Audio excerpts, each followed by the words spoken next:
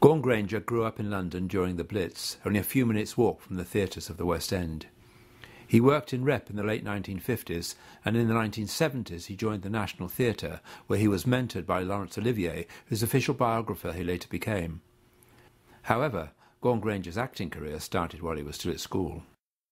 My very first job in the theatre was King's Rhapsody with Ivor Novello, and I played Ivor Novello's son at the Palace Theatre in 40-something or other. How did that come about with your parents in the business? No, what happened was I'd done a lot of acting at school and loved it. And I was at school at Westminster City, which is in Victoria, and I used to go there on a 38 bus every day. And we lived in Red Lion Square. And I read in the paper that they were looking for a boy to take over from the boy who'd grown too tall in the show. So on the way back from school, I got off the bus, went into the Palace Theatre, and he was sitting in his dressing room. He said, "Oh, you look like I did when I was your age. When can you start?" That's how it began. So I went in to the dressing room, and he's exactly what he said. He said, "Oh, you looked the way I did when I was your age." And you were sorry, how old were you then? 12. Yeah. So that was my beginning. I started at the top and made my way down. So after that, I was in the Boy Scouts, and I did a little show at the Bloomsbury Baptist Church, and unknown to me, they invited Ralph Reeder along, and he saw me and wrote lots of sketches for me for the first gang show after the war, which was a huge thing at where was it? The old King's Theatre in Hammersmith, which is no longer there. Yeah. So those were my sort of beginnings, and because of that, then I had a radio programme called Hello There, which I used to interview people on Saturday mornings. It was a sort of In Town Tonight for young people. But how did this go? I mean, it was absurd. But this was all off your own bat. Completely. It just all seemed to happen, also at that time, I was an avid theatre goer, so I would go at least once a week into the gallery. So I'd get sixpence for my stool. Do you remember that? Yeah. And then I'd sit there, and then I'd always try to get a stool near the front so I could run up the stairs and be at the front in the gallery. And I saw everything. But at that time, I was very, very keen on an actor called Michael Redgrave. I thought he was very special. So I went to see him in a play called Winter Journey at the old St. James Theatre before it closed. And I sat in the gallery, and play began, and through the audience came this actor, and I'd never seen anybody do anything like that before. I was riveted, and I was seeing apparently the method for the first time. Turns out that this actor was called Sam Wanamaker. So what year was this then? This would have been in the 50s. I can't remember what year it is now. I could look it up for you. And I was so enamoured with him that I went to see every show he did. So I saw The Big Knife, I saw Rainmaker, Rose Tattoo, whatever he was doing in town. And lo and behold, 1,000 years later, I married his daughter. Strange, isn't it? It's really weird, really weird. But those are my they were my early theatre going stuff. But when it sort of happened for me for the first time, when I suppose I became a serious actor, because in those days I did a lot of television, a lot of radios and things like that, but I was a boy actor. Did it never occur to you or to your parents to send you to stage school? No. Well, I went for a time. I used to go on Saturday mornings to Italia Conti in Archer Street, but that was all. I think they thought maybe it was something that would just drift away, but it didn't. And so I got myself all sorts of jobs. I worked as a stagehand on Peter Pan.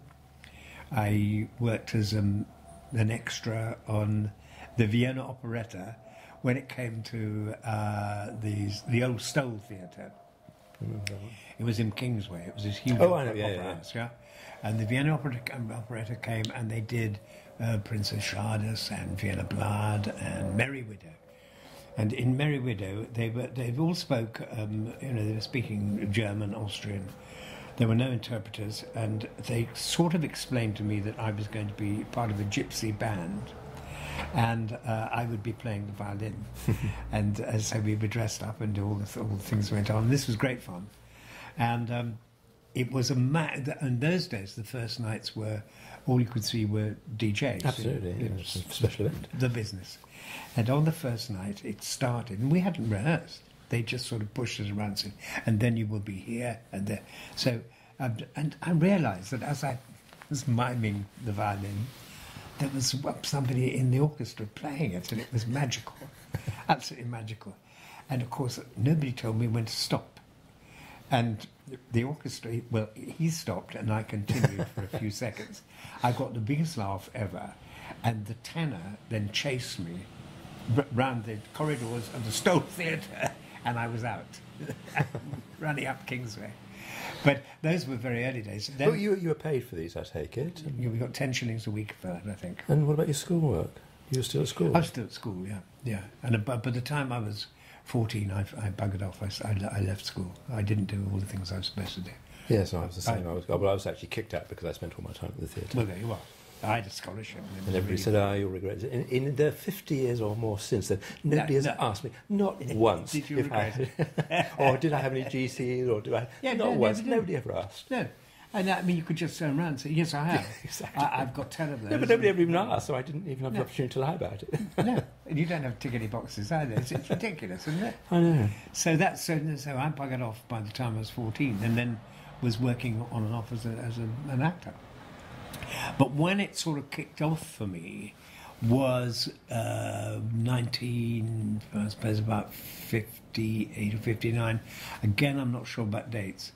But I was working on a radio with the BBC rep in those days. I wasn't on the rep, but I used to go in and do shows. And one of the guys on it said, you should do some bit of theatre. And I said, yeah, I'd love to do some theatre. He said, well, why didn't you come to my theatre? And he ran somewhere called the Frinton Summer Theatre. So I went to Frinton. I did 10 plays in 10 weeks with Vanessa Redgrave. It was her first job. We did Look Back in Anger together, can you imagine? In the Women's Institute. And we did, you probably did this. We used to work, because it was a holiday resort, your first night was on Thursday. So you get 2 shows in 1 week if you were on holiday, and we did everything. We did separate tables. We did well, you can't call it that now. But Do you remember who was directing then? Yeah, there was one guy directed them all. Jeffrey Edwards, his name was. That rings a bell. He was. Did the theatre have a name? Was it? Or, the theatre. Yeah, I mean, was it Frinton Rep or what was it called? It's called Frinton Summer Theatre. Yeah, it's still there. I think they still do it. But it was, last weekly reps. Very genteel, apparently. It was, it is very genteel. You couldn't, there was no pub. The only place you'd get a drink, of course, which we all found out very soon, was the Working Man's Club. So we all became members very quickly. Absolutely. I was down there playing, I played Jimmy Porter, and I played... How old, at what age? I was 20. Then I'd do all the... I tried to get them at the National a few years ago when I was working there. I said, I've got a really good idea for the Cottesloe Theatre. Why don't we do weekly rep? He said, what do you mean? And I said, well, you get all your stars, and 1 week they play the lead, and 1 week they play the butler. That's what we used to do. It would have been great fun, and it would have filled the place. But, it would, actually. Yeah. You do all this. And you do typical rep as You have well. to do the old plays, yes. Yeah.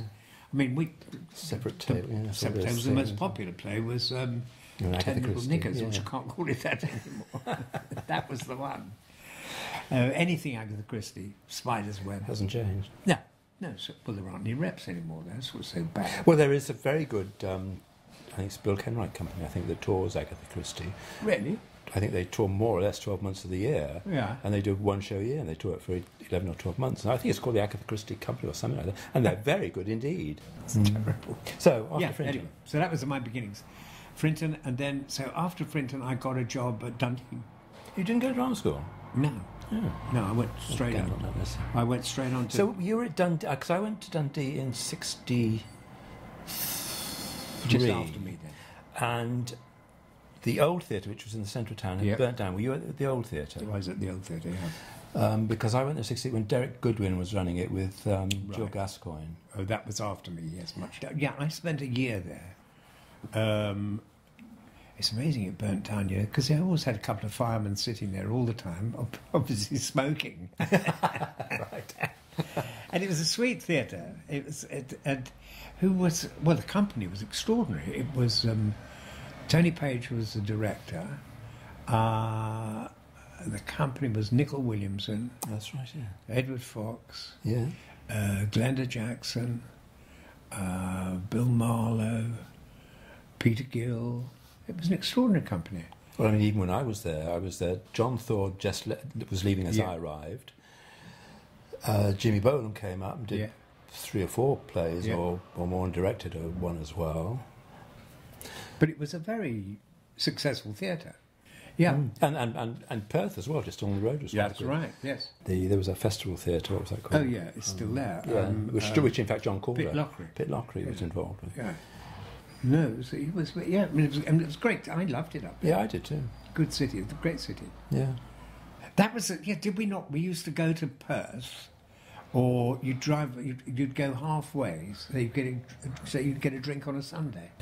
Of course, we were all wild. I mean, Nicol was off the wall, Even there. for the rest of his life. Yes, poor Nicol. So how long were you at Dundee? We were there a year, an absolute year, and that's when you could see. Oh, you could see what Nicol had. He had something that was so frightening and terrifying and brilliant on the stage. He was an extraordinary man.